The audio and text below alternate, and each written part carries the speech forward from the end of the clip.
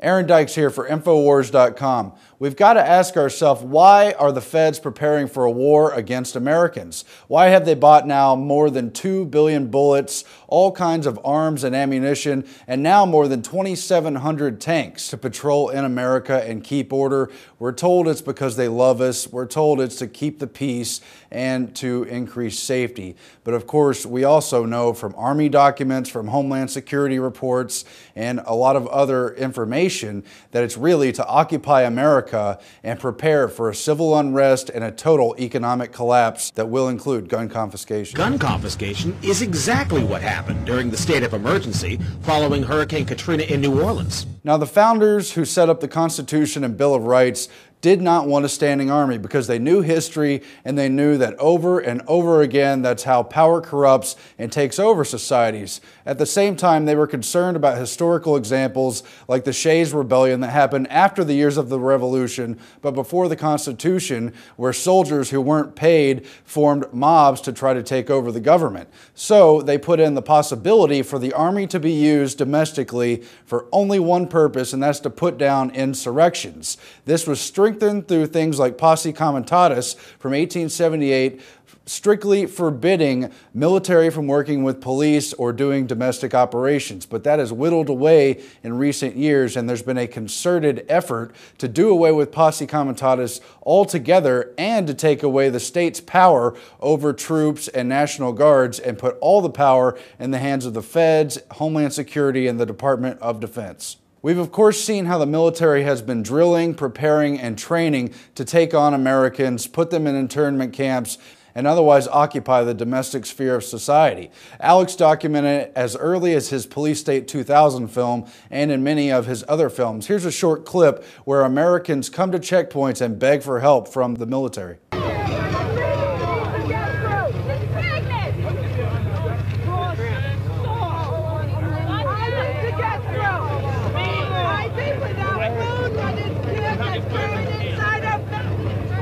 Attention, attention. American forces are here to help. Remain calm. We will not tolerate civil disobedience. But it's in no way limited to the things that Alex has just put in his films. This has been an ongoing effort that has been accelerating. David Knight did a special report just a few weeks ago documenting only a few of the recent urban warfare drills, many of which included helicopters firing simulated live rounds over major American cities. They include Houston, Miami, Minneapolis, St. Louis, Chicago, Los Angeles, and other locales. Well, let's take a look at some of these recent drills. January the 28th in Houston. Helicopters and the sound of gunfire created a lot of concern this afternoon in one Houston neighborhood. And an Army major who was out here wouldn't tell us exactly what kind of training they were doing. Miami, 4 days earlier, January the 24th, 2013. Still, if you've seen one of these drills, it really is like a scene out of one of those action movies, choppers stalking the sky of downtown Miami. It's a joint military training exercise. And here's another one in Minneapolis, August 28th, 2012. If you see military helicopters flying low over Minneapolis, do not be alarmed. They are training in an urban environment. Here's another one, St. Louis, July 3rd, 2012. It's a military mission in North St. Louis.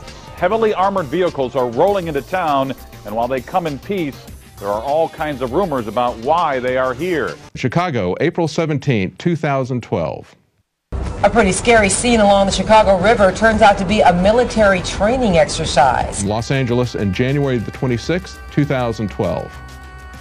Special Military Operation Forces, in conjunction with the LAPD, conducting some military maneuvers. Of course, in the 2010 film Police State 4, The Rise of FEMA, Rob Dew, Alex Jones, and the other filmmakers covered the example of Arcadia, Iowa, where the National Guard practiced cordon and search drills in neighborhoods to specifically take on gun dealers to find, quote, weapons caches. And Alex interviewed the officer who was in charge of the drill. They were admittedly doing it for domestic purposes inside the United States, and we should really ask ourselves why. It says in this article, going door to door asking if they can search homes looking for weapons. It's actually a planned training event to provide our soldiers with greater proficiency at what we call cordon and search. which is a mission that, just for a little background, we've deployed nearly 13,000 members of the Iowa National Guard in the global war on terror, and then actually search for caches of weapons or other kinds of contraband which could harm American forces and other like Fallujah, what we saw in Fallujah. Mm-hmm. Correct. And then you have manuals like FM 3-39.40 specifically about internment and resettlement, and they include the presence of PSYOP officers to win over the support of the American people and, of course, to deal with dissidents. And this happens throughout history every time an oppressive power takes over. The Nazis, of course, didn't only come in with a strong military force. They first sent in what equates to PSYOP officers, psychological operators, who tried to win over public support. They offered children candy. They told them they were there to help. They did friendly public events. And we see this playing out again in American society, unfortunately, where National Guard military troops who aren't supposed to operate domestically are operating outside of their role, but in benign ways at innocuous events to win over public support. And this too has been accelerating. Just in recent weeks, Alex has been to the Texas Independence Day celebration at Washington on the Brazos here in Texas. National Guard troops were present to conduct and operate traffic. He was at the Burger Center where National Guard and Texas Guard troops were operating. I went to the Kite Festival this weekend, and that footage is coming up in this report in just a few moments, where the Texas State Guard were operating the shuttle buses. We've also seen the National Guard working with police at events like the Kentucky Derby and other special events, including even high school sporting events. The Kentucky National Guard was part of the massive security force required for this weekend's Kentucky Derby. The troops took care of crowd and traffic control, provided 3 choppers and crews for aviation support. All of this seems not particularly alarming until you look at the fact that they're ramping up, they're conditioning the public to accept the military in domestic roles where they never should be operating. Again, none of this is against individual members of the military or guard units. In fact, many of them are waking up in greater numbers and at a faster rate than the general public. And of course, we need them on our side. But who gives the orders and who will control that structure in the event of a crisis? We just had on the Alex Jones radio show today Philip Zimbardo, who ran the Stanford prison experiment and who played off the findings of the Milgram experiment, where they study how good people or ordinary people in society can do evil things when they're put in certain situations. Here now is footage from the 84th annual Austin Kite Festival, where guard units are shuttling Americans onto buses just to get them back and forth from a friendly outdoor event. But ask yourself, what would happen if it wasn't a regular event, but if it was orders to send Americans to a FEMA camp? Happy children, families, couples, a sunny day in early spring, all over a park in Austin. This is the scene of the Austin Kite Festival, now in its 84th year. An iconic and idyllic scene of peace and recreation. What could be better? But outside of this festive atmosphere, which had clogged downtown traffic and brought normal activities on this happy weekend day to a halt, was a military presence. The Texas State Guard, operating under the National Guard, was running part of the event. They were invited there by the Austin Exchange Club and operated with the help of police, the shuttle buses bringing Kite Festival goers to and from the event.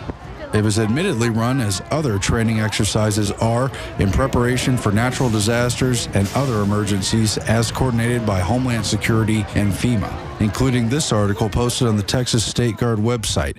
TXSG flies high with Austin Kite Festival, where they admit in part that festival organizers and participants gave the Texas State Guard soldiers real-world training for the kind of logistical support the organization provides during natural disasters and other emergencies. Quote, "This gives us the opportunity to put our training and expertise into practical use in advance of our response to hurricanes, tornadoes, floods, or fires." The National Guard first appeared in 2012 at the Austin Kite Festival, provoking several news articles. The internet was ablaze with the account of the National Guard patrolling the Austin Kite Festival in 2012.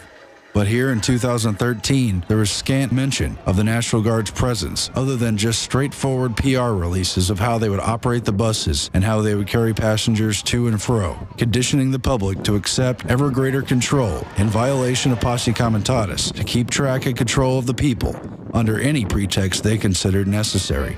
Homeland Security and FEMA have made big preparations, not only for natural disasters, but also for civil unrest or declared national emergencies. And their training exercises have routinely included the very functions that these National Guard members were carrying out during this kite festival, where they would line up the public and keep track of them as they were loaded onto buses. In 2011, InfoWars reporters traveled to Denver, Colorado to cover an exercise run by Homeland Security and FEMA, where various terror scenarios and school shooter scenarios prompted school buses to load children and take them to sports stadiums. Contingency plans for natural disasters and other emergencies have included, in states like Texas and New Jersey, RFID wristbands, where members of the population would be tracked and tagged upon entering buses and throughout their stay at emergency centers, like the one used by FEMA during Hurricane Katrina at the Superdome, where the public was not protected but instead subjected to a laboratory of martial law conditions. While there is no sign of this kind of disaster at the Austin Kite Festival, I guess it's good that military and police were there to keep order. I actually captured a very dangerous individual on this camera, seen here at a young age in a stroller, using a terrorist weapon, the bubble gun. As Americans interested in upholding the Constitution and protecting our individual and state rights, we have to ask ourselves why good military personnel and troops are being used to, quote, help in what seems like innocuous public events, festivals, sporting events. Well, they're trying to acclimate us to greater and greater military presence so that when the feds take over in what is a premeditated economic collapse, we'll accept them as our saviors and not think twice about going along with what is a total destruction of our American culture, society, and laws. Signing off for Infowars.com.